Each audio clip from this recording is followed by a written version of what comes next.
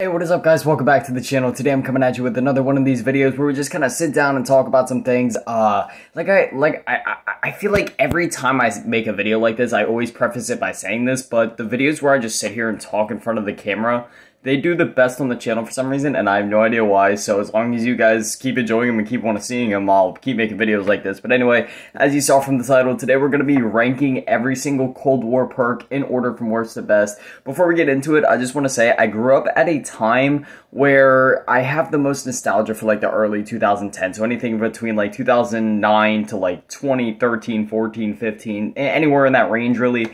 And obviously during that time when it came to zombies content, there was a lot of ranking videos, top 5s, top 10s, between the Smith Plays, Mr. T Lexify, Laggin 24X. There was so many people that made videos like that. 2Pro for You Games, like there was a lot of people that made videos like that, and I've always wanted to get into it and always wanted to try it, but I just never really had the chance. But now the Cold War is over, and we have all the perks in the game that we're going to get. I figured before Vanguard comes out, I'll just go ahead and give my rankings of the perks in Cold War. Alright, so as the quote-unquote worst perk in the game, now granted there's only 10 perks in the game, which, wait, actually not that I say that, I think 10 is the most we've actually had in a zombies game, aside from BO4 obviously. In terms of how many perks you can have at once, I think the most we had before this was BO3 when you pop the Perkaholic, it was like 9 perks. But anyway, the worst coming in at number 10 is Tombstone. Obviously, I don't even need to go any further than that. It's just Tombstone. When it came back at first, we thought it would be good. And while there is that ability to where you can get like unlimited downs per se, the fact that you have to go into your Tombstone Shadow and you can still go down, considering the fact that it's pretty easy to get self-revives now due to some other perks that have been added to the game, alongside even like freaking quick revive being able to pick you up a lot easier. It's just Tombstone, even in co-op, it's just not a good perk.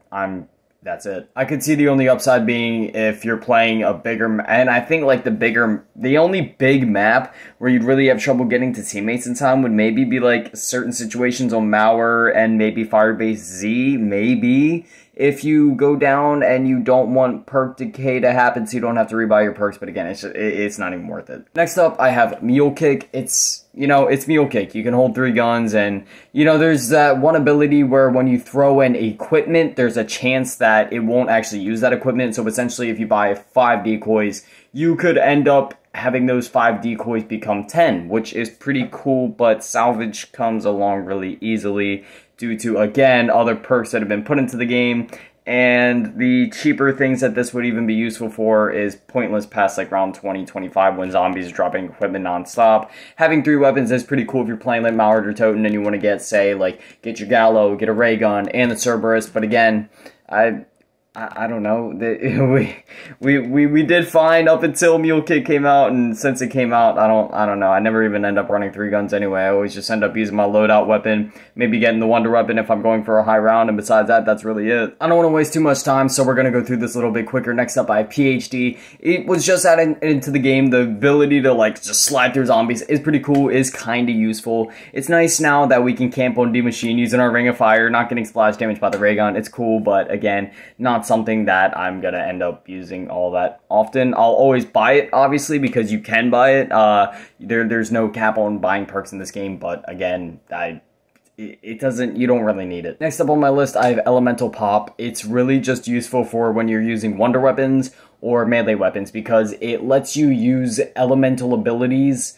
It makes your weapons randomly shoot out other elemental abilities that you don't already have equipped. So say you have a gun with Deadwire, it has the chance to shoot out anything else like Napalm Burst, Cryo Freeze, Brain Rot alongside your normal AATs. And really, I found this mainly just to be useful when I was trying to get the Knife Dark Ether, but outside of that, it's just one of those things I end up getting after I get all of the other perks that I actually need, and then from there it just helps boost me up, and it is a pretty good perk, but again, not something that I feel like I need necessarily, and the electric cherry effect is pretty cool. Next up, I got Speed Cola. It kind of took the one element from Time Slip in BO4 where if you hit the box, it goes through faster. Certain things you can do a little bit faster, and then obviously you reload faster as well, although it was nerfed in this game heavily compared to Speed Cola from other games like Black Ops 1 through 3 and World of War, but regardless, it's still good, especially if you're using like an LMG or something like that. Always want to have Speed Cola, but definitely not as good as it has been in the other games since it got nerfed. Next up, I got Stamina Up, just because, I mean, it's Stamina Up. It lets you run faster, and in this game, especially if you're using an LMG or something like that,